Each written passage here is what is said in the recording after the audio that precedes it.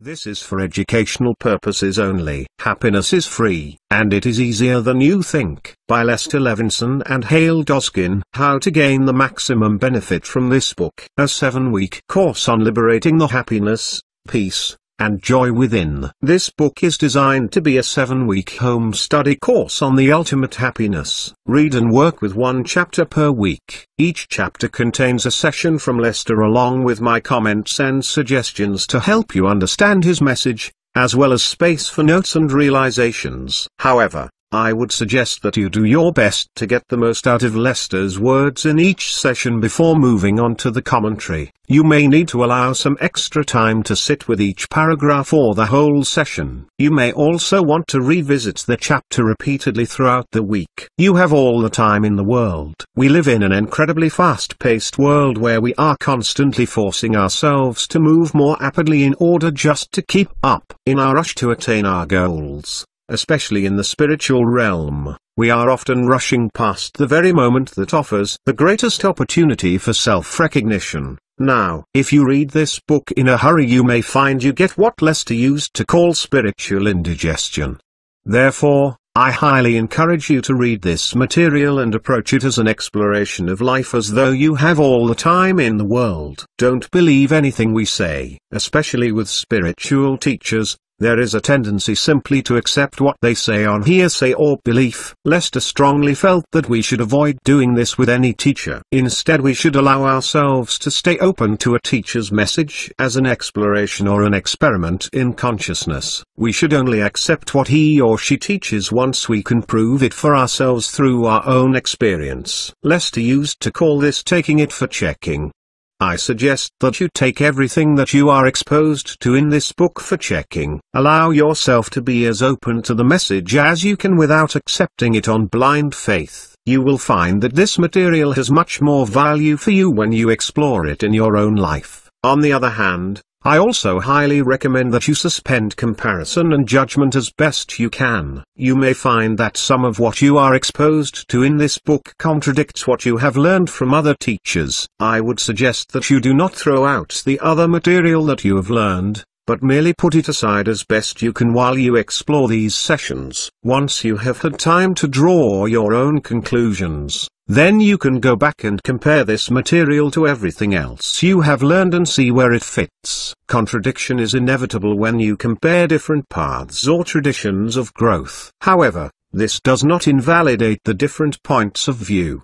What every good teacher does is speak to the audience at hand to the best of their ability. Sometimes they may appear to contradict themselves because each audience they address needs to experience the teachings from different levels or perspectives. For this reason, you may even notice apparent contradictions between me and Lester and himself. Contradiction can be most palpable when you compare different teachers. Not only are they speaking to different audiences, they are also bringing their own unique perspective to the topic, as they should be. When it comes to truth, if you can allow yourself to embrace all possibilities, you will find yourself understanding and applying the wisdom you gain on a much more useful, deeper, and heartfelt level. There are many rays that lead to the one sun. It is a matter of resonance. From my perspective, everything in the world has its own vibration or resonance, including you and everyone you meet. Have you ever noticed that some people tend to pull you up when you are with them and others seem to pull you down,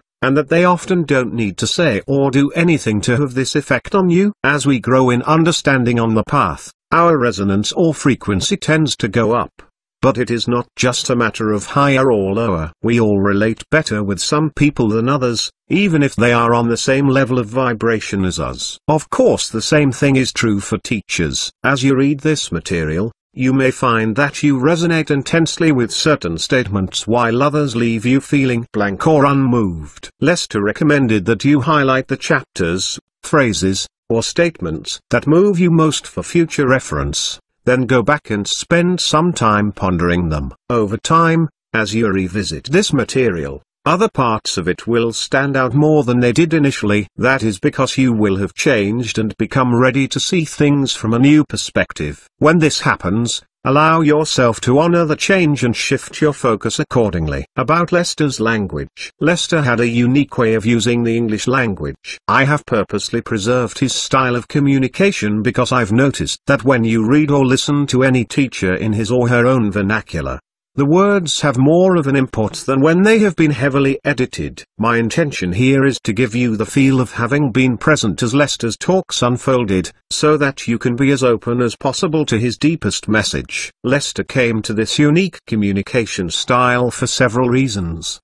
His realization came quickly and spontaneously without him following any particular teacher or discipline or even having done any reading or studying of the path. Thus he had no language that adequately expressed what he was experiencing and what he wanted to share with others. As a result, he looked in existing spiritual books from both the East and the West to try and find a suitable language that would best communicate his amazing discoveries. From the East, he was attracted to the teachings and writings of Ramana Maharishi and Paramahansa Yogananda. From the West, he drew upon the Bible, especially the New Testament. You will probably notice the influence of these sources in his writing. Occasionally he even slips into Old English to express himself. Most of the Lester material in this book comes from talks that took place in the 1960s and early 1970s. Therefore he often uses a vernacular that was more appropriate for that era. You will notice that his reference to current events and things like population figures are also reflective of that same time period. In addition, Lester had difficulty grounding himself in time. He saw time as a self-imposed limitation or merely a concept. He would refer to things as happening yesterday that happened 10 or 20 years earlier, and things that were about to happen that have yet to occur. He always seemed to be factually accurate and yet frequently was not able to place his perceptions in the appropriate time period. Lester also did not believe in the limitation of space. So here and there often had the same meaning to him. He would often refer to getting there, when referring to beingness when he really meant here. Or, going free, when he knew there was nowhere to go. He also used language this way because he was wanting to communicate to people where they were. Most people believe that beingness is apart from where they are now. That's why they go looking for it. The there that Lester referred to when speaking of beingness is closer than your breath. Lester also learned his instructing style from an old school that uses imperatives heavily. He often used the charged words should, have to, must, and only. These charged words were often used by Lester to wake people up by using a little extra force. If you notice that these words stir up resistance in you, this is normal. These words tend to do that in most of us. Allow yourself to let go of the resistance as best you can and be open to the underlying message. Please keep these points in mind as you read the sessions so you can allow yourself to remain as open as possible to his message without getting lost in how it is being communicated. When two or more are gathered in thy name.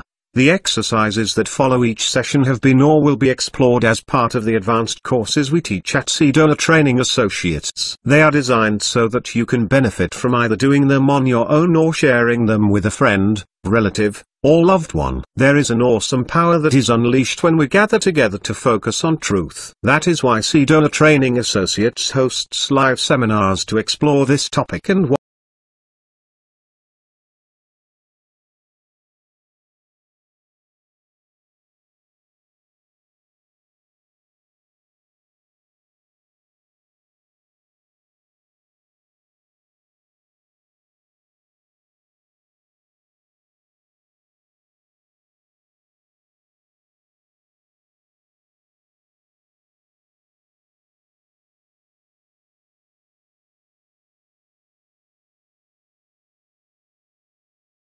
happens naturally if you are open to it. Refrain from leading, judging their responses, or giving them advice. Also refrain from discussing the explorations until you have both completed them during that sitting and you mutually agree to discuss them. Also validate your partner's point of view even if it does not agree with your own. Please refrain from playing the role of counselor or therapist unless you're a trained counselor or therapist and have been specifically asked by your partner to play this role with them. Also, if they bring up a medical condition that would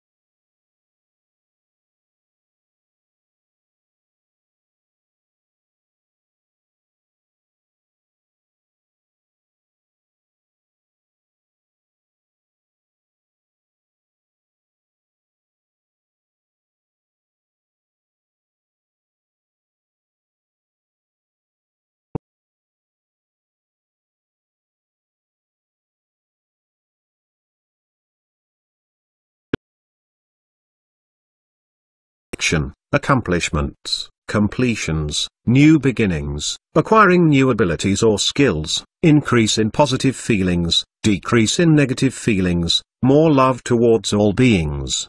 As you read and explore this material, you will also have realizations about your own patterns of limitation and realizations about the nature of reality itself. I highly recommend that you write these down as well. There are 7 blank pages at the end of each session, one for each day of the week, which are designed for you to write down your gains and realizations. Be open to the unexpected. Realizations and gains definitely will come as you consciously work with this material. However, they will also come when you least expect them. Often it is when we are not looking for, or trying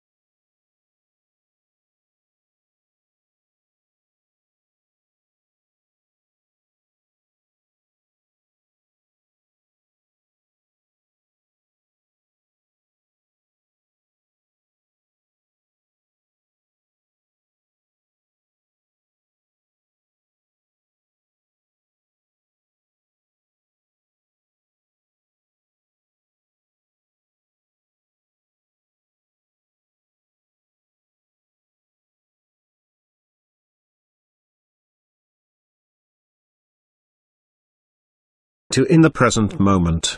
The second is letting go by allowing whatever is to be in this moment, welcoming it fully and seeing it almost like the clouds that pass through the sky, needing no correction, no changing, no fixing.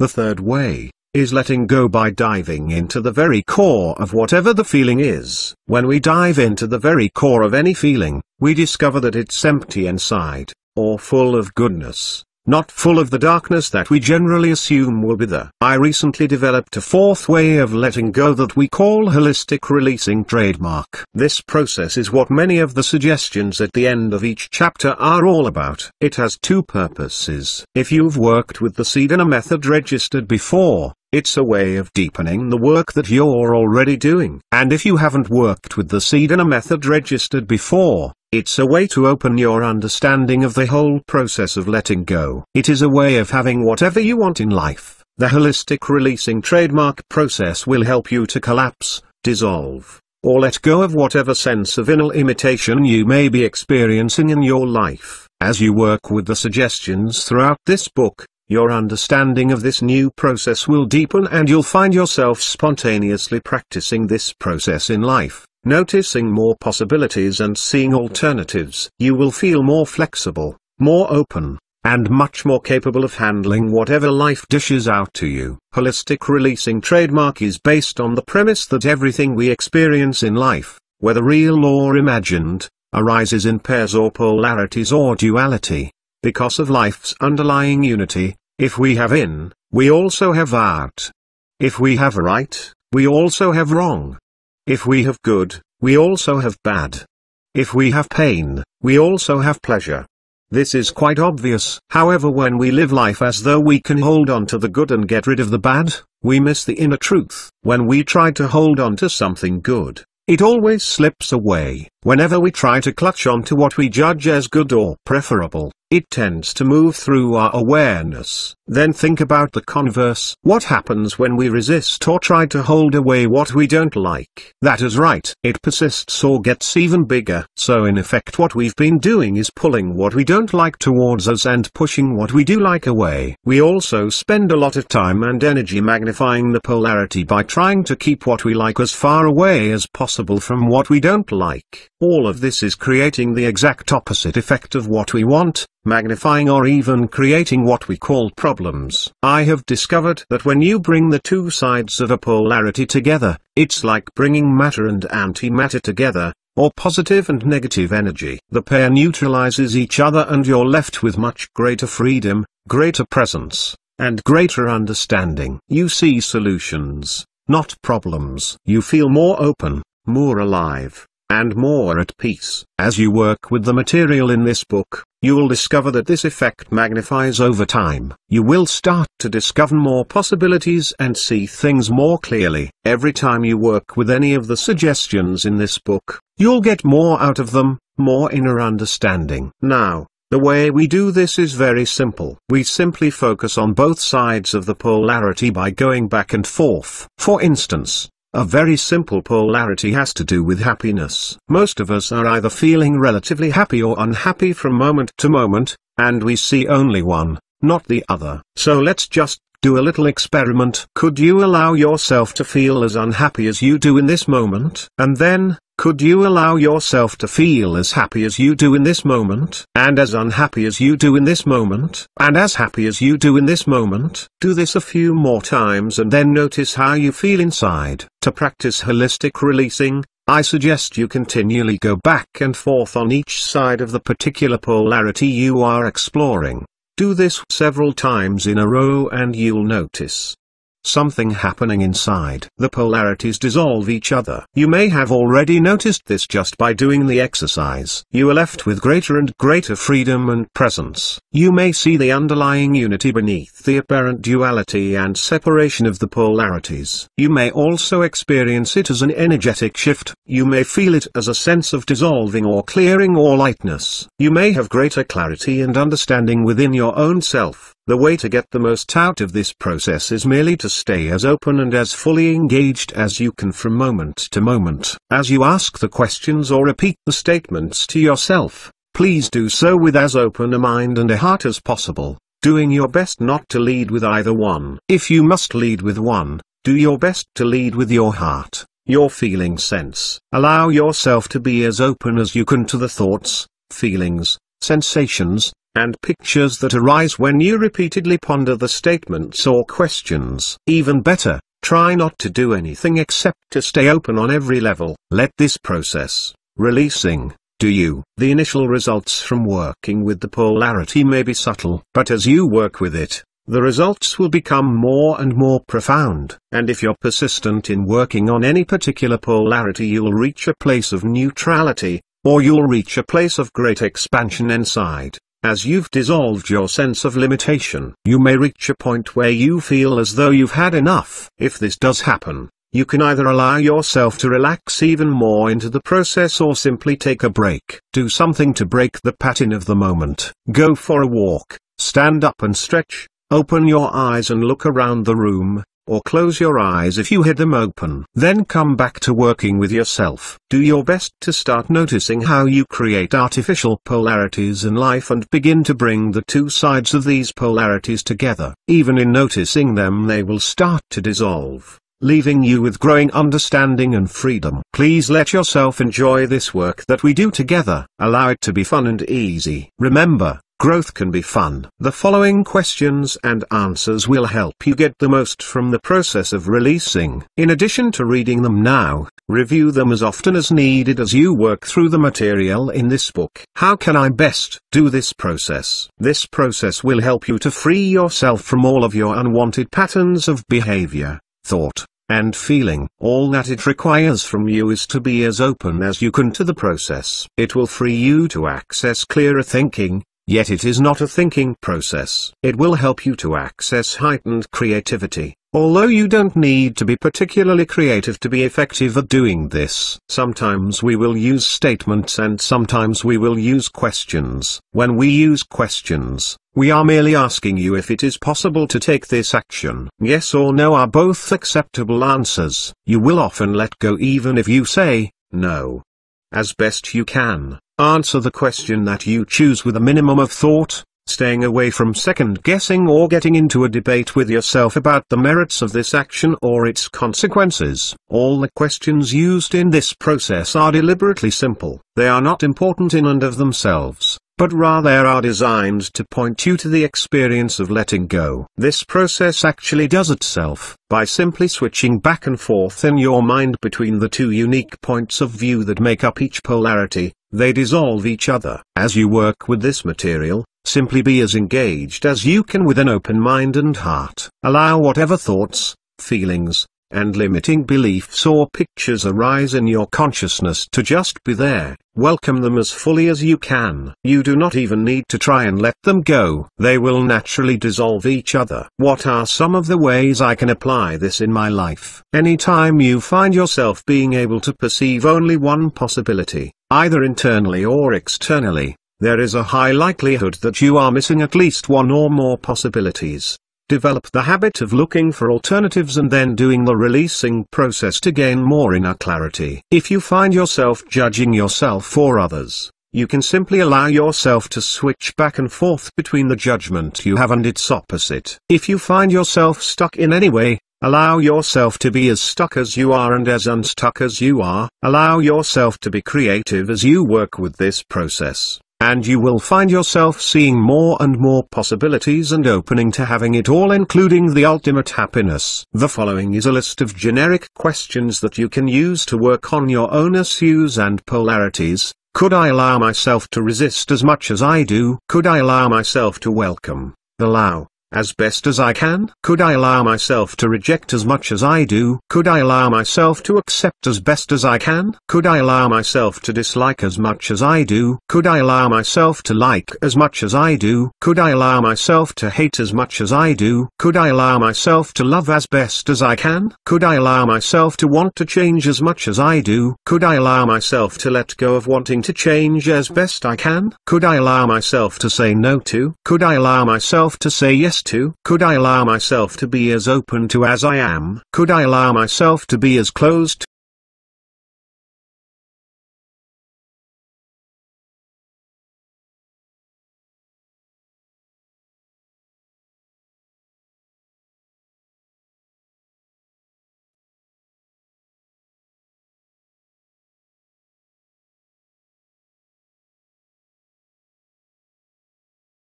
You will start to see more solutions rather than just problems. Over time it may even feel positively blissful. The changes become more pronounced the longer you practice. How do I know I'm doing it right? If you notice any positive shifts in feeling, attitude, or behavior, then you are doing it right. However, every issue you work on may require different amounts of releasing. If at first it doesn't shift completely, release and release again. Continue releasing until you have all born with the innate ability to let go. If you have ever watched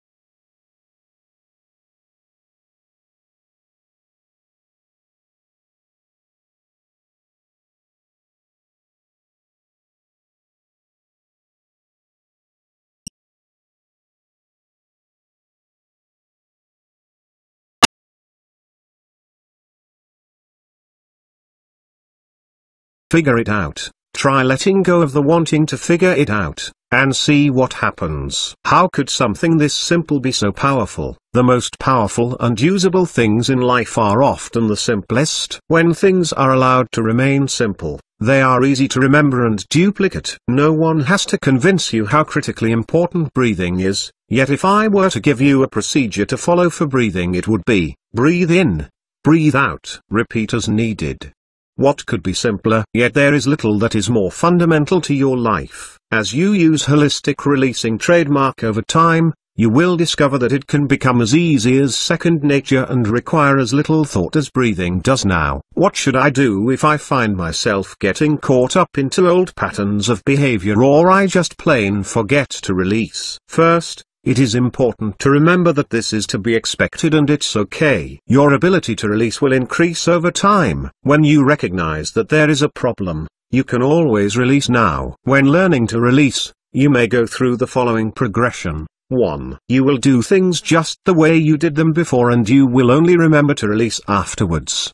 The moment you recognize that there is a problem, simply release. 2. Over time, you will start to catch yourself in the middle. When you are involved in the old behavior pattern, you can release when you recognize that you are doing it again, and you will find that you are able to change the old pattern. 3. Over more time, you will catch yourself about to get caught up in the pattern again and you will release and not do it. 4. Finally, you won't even need to release about that particular tendency because you will have completely let it go. If you allow yourself to be persistent, your attitude and effectiveness will eventually change for the better, even about long-standing problems. It is also helpful to schedule short releasing breaks throughout your day to remind yourself to release, relax, have fun, and enjoy. As you work through the book, you may find your life getting lighter and freer and more alive. You may also find that you start to uncover some of the universal truths for which you have been striving. Congratulations on beginning this journey to the place that you have never left,